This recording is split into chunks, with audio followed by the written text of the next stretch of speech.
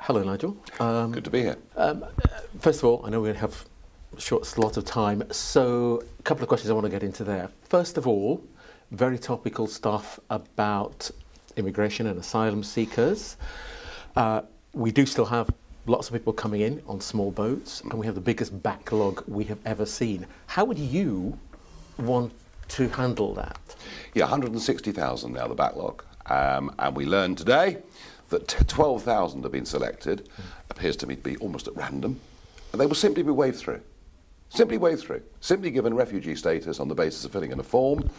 Many of them will have no passports, no ID, will have to just believe who they say they are, and that presents a huge threat.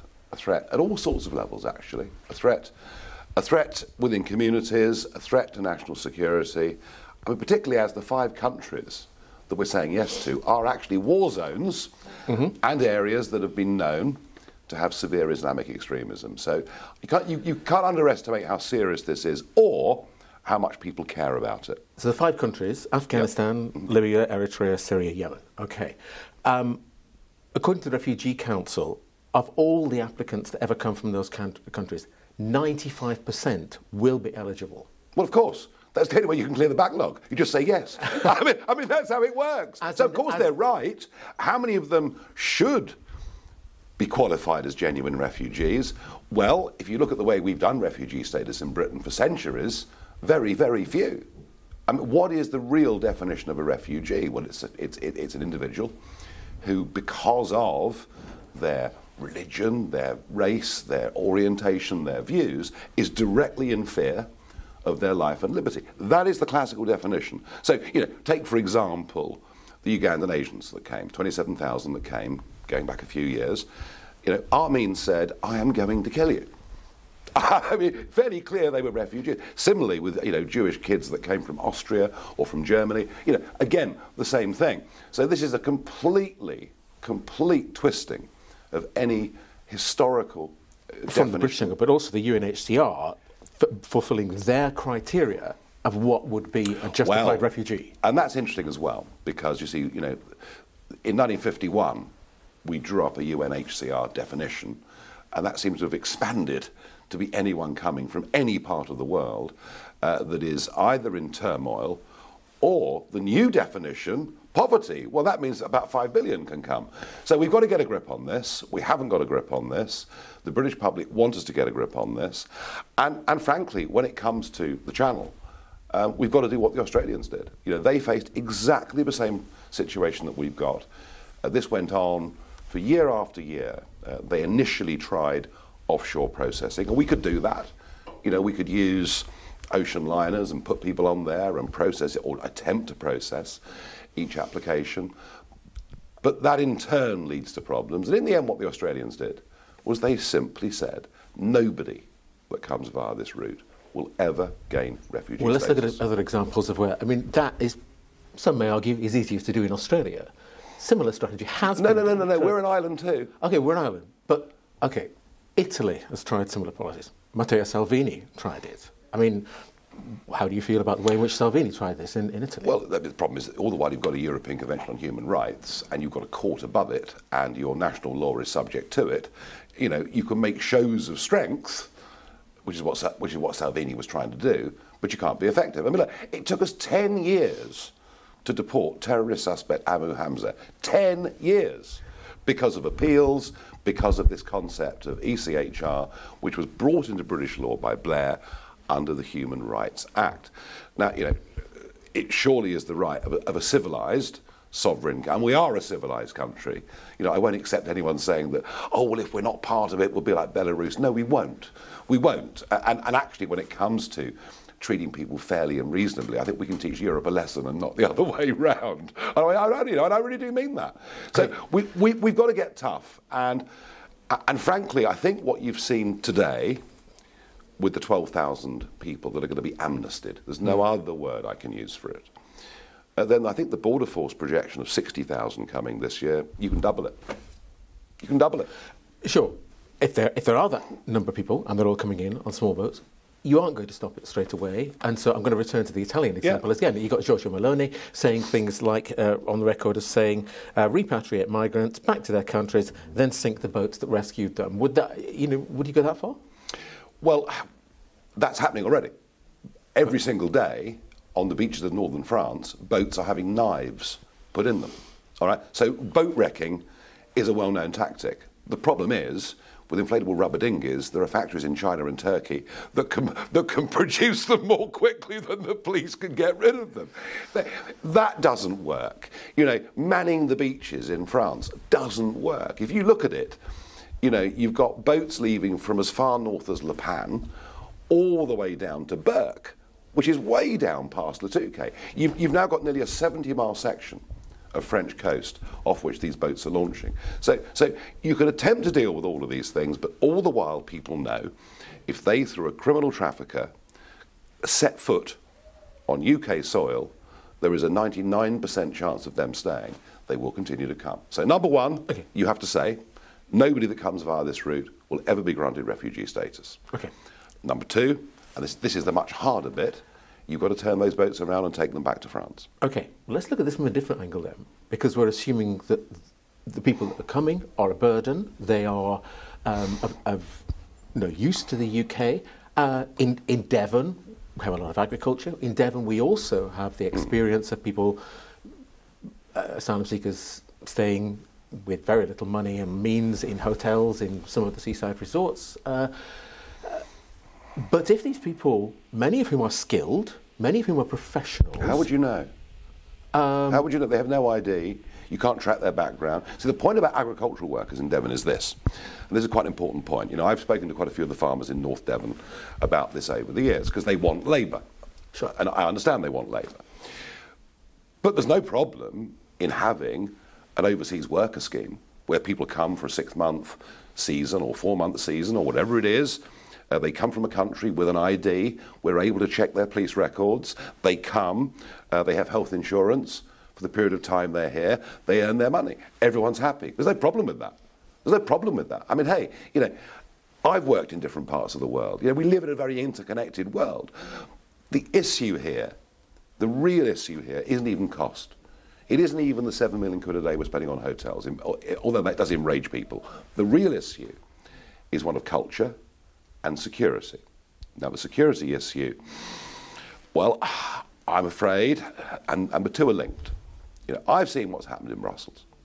I've seen what's happened in Brussels. You would not let your daughter walk down the central streets of Brussels after 8 p.m. at night. You wouldn't let her do it, because she would be hassled all the time. You only have to look at what's happened in Stockholm. It's almost unbelievable what has happened in Stockholm. We have to understand that the majority of these young men are coming from countries in which women aren't even second-class citizens. That is a huge, huge problem. And nobody wants to talk about it. It's too awkward. All right, you talk about the security element. I hear what you say about the cultural element there, but the security element, well, the security element is very... We've spoken about... there are various elements here. Well, let's deal with security. Let's deal with security, right? Let's deal with security. Of the last 12... terrorist outrages in this country, 7 of them have been people that have come in, have been referred to the Prevent programme. We've had, alarm bells flashing about who they may or may not be. Now, the first duty of government is to protect its citizens. So we need to have a really long, hard think about this. And the biggest problem, we just talked a moment ago about Libya and Yemen, all right? Well, as you well know, Libya was the birthplace of ISIS. That's where it came from. Now, you could argue we caused it too by an unnecessary war there, but that's going back too far, perhaps. So you've got... How do we know these young men coming in are not ISIS? Of course, and I'm going to interrupt you there, though, simply because some of the links and the data there may be out of date, and that is to say that Devon and Cornwall Police, along with many of the other police forces across the country, will tell you that the biggest threat of terrorism, terrorist activity, is from right-wing extremists. Absolute cobblers. And not from religious extremists. Absolute Not just one police force saying that, the majority of police forces in the country are saying that. That shows you the mess our police are in. Just look at the stats. I just gave you a simple statistic. I just gave you a simple statistic of the last 12 terrorist outrages. 7 were committed by jihadi extremists who'd come into Britain very recently and had been referred to Prevent. And in fact, the William Shawcross report, the independent report into Prevent that was published 2 weeks ago, said the police have got this all very, very wrong indeed. We talked a little bit about the pension contribution of various people. I want to just go back to a programme that you did a fortnight ago, which caused some upset among Sikhs.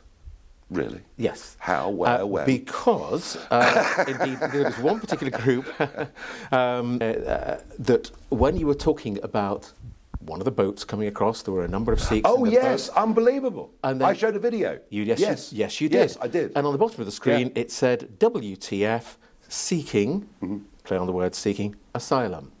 There's one particular group representing Sikhs, and it is in the UK, that has apparently contacted the station for an apology. But it's not going to get it. It's not going to get it? No. Okay. No. So, no. Because of what they're saying is the contribution of Sikhs in this country. What's that going to do? What's that going to do with it? And they feel that they have been slurred. Well, that's ludicrous. That's not true. Okay. No. It's ludicrous. You know, why would Sikhs who are in Britain, who've come here legally, why would they think it's a good thing for Sikhs to be able to come in illegally? Do you know what it costs now? If you're a Sikh in India and you will legally come to Britain, that process is probably going to cost you a couple of grand. You know, it is actually quite a lengthy, expensive process.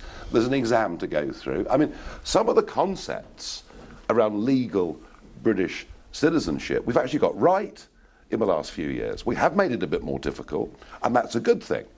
So why, when you've been through that process, should this group of young men break every rule and cross? Now, what possible claim for refugee status do Sikhs from India have?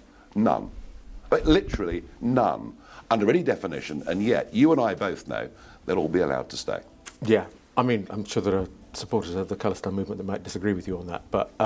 well, come on, I mean, yeah. I mean, you know, India has its tensions, yes, okay. Of course that's true, but not, you know, not to the level of refugee status.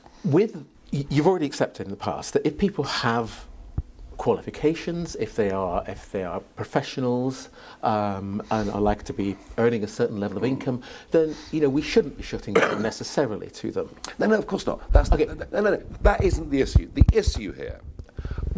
Look, I have filmed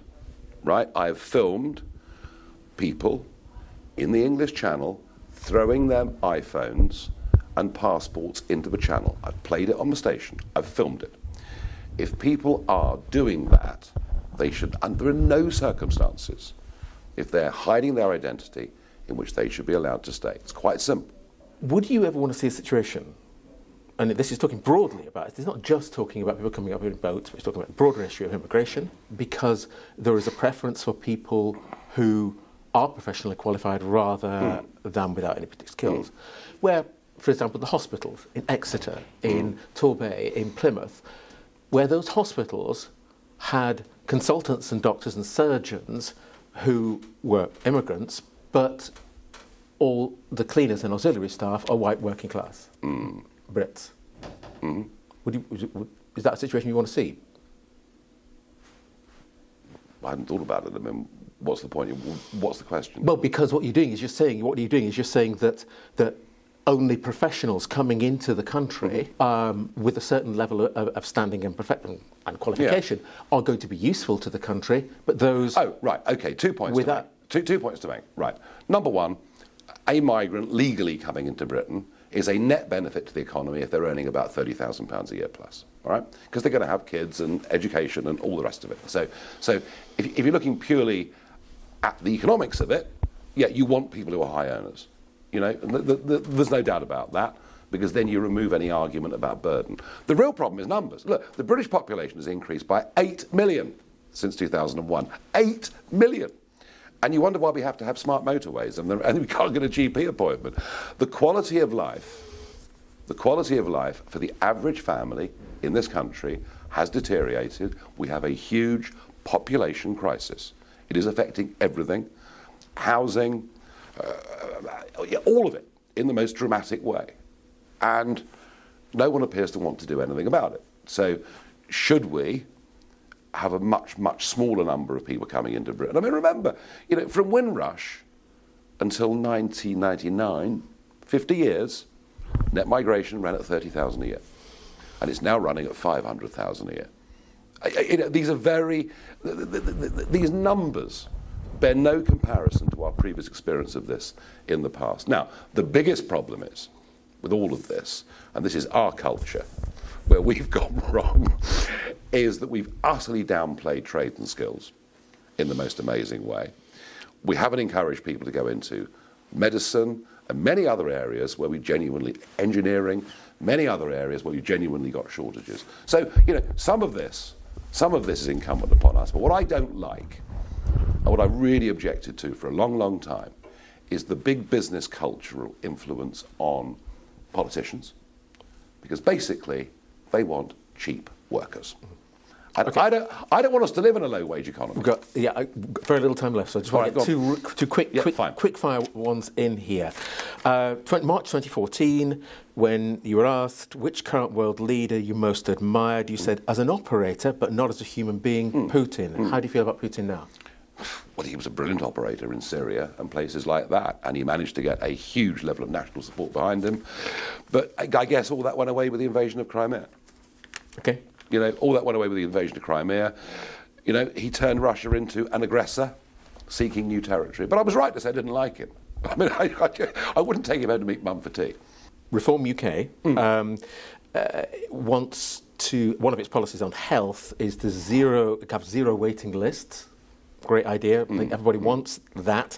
But the idea is if you've been waiting more than a few days or whatever, you have this voucher to go private. Is your idea to be able to bolster the NHS by bolstering the private health market? I think the private sector is able to respond more quickly to demand issues, either peaks in demand or falls, than is the state-run National Health Service. I think we should be encouraging people who can afford it to take out private health insurance. I think rather than saying, oh, isn't it awful, Rishi Sunak, he's used a private doctor, we should be saying, good for you, Rishi Sunak, because you can afford it and you're relieving the burden off the National Health Service. I think the whole debate needs to turn around, and I think there's going to be a massive boom in private healthcare. And I think those that can afford it will increasingly start to go private, and that I think is a very good thing for those that can't. Okay. Thank you very much, Nigel.